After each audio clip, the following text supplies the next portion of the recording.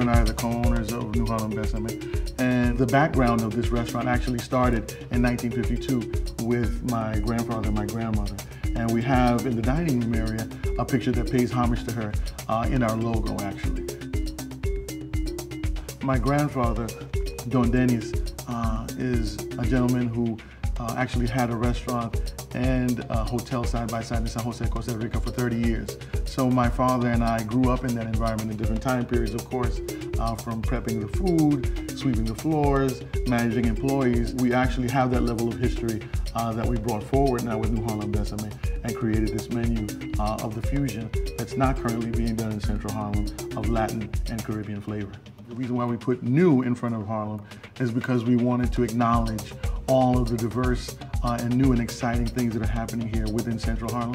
The name itself is the fusion of the Harlem Renaissance.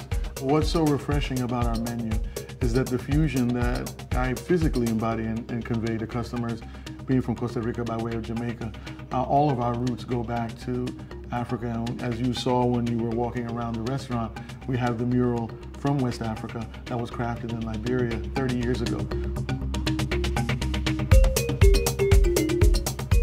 Some of the signature dishes are the guava marinated ribs.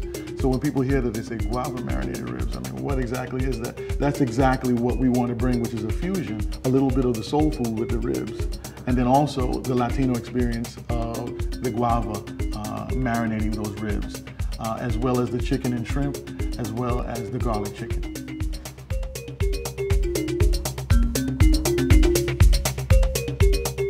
If you look at some of the common threads of our menus, such as the jerk chicken, the oxtails, and so forth, you'll find that there are common threads in those meals and those dishes that can be found very similarly to West African dishes as well.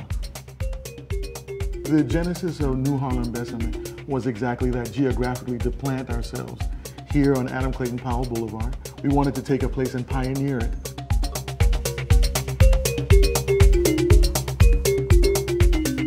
After 42nd Street, Times Square, Central Harlem is one of the most visited places statistically. So we're happy to be able to share such a warm experience here with the diversity of our aesthetic value that we've created.